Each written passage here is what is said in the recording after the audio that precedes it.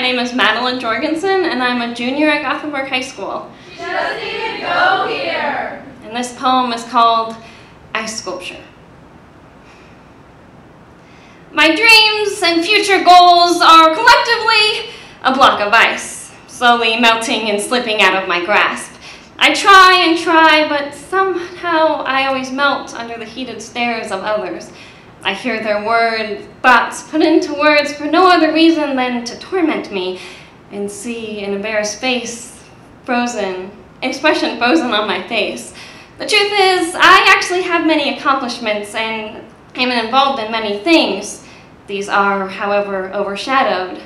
My trophies, medals, and awards from my past are small, singular grains of sand in the desert of people's frozen attitudes. No matter how hard I try, there will always be a sand dune that is higher than mine. Maybe if I am diligent in something other than schoolwork, then I will be seen as more than the girl who can help you with her math homework or translate for you in Spanish 3.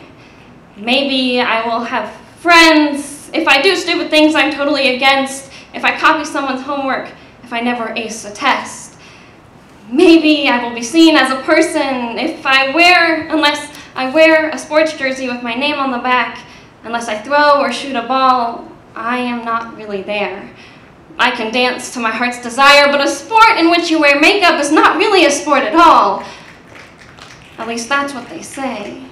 None of my activities are in the right ones. Speech, band, academics, poetry, and swim instead of basketball, football, or volleyball. All of my dreams should melt and flow into the sewer grate on the corner of worthless and ignored, two streets that have become very familiar to me. If only everyone could see that we were meant to be unique. We were meant to be snowflakes.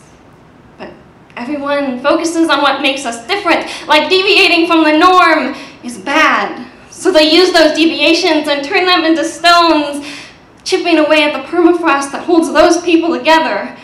So hurtful words are thrown out in the hallways. I heard more put-downs in the hallway yesterday morning than I did compliments in the last week. All of this swirls in my head constantly.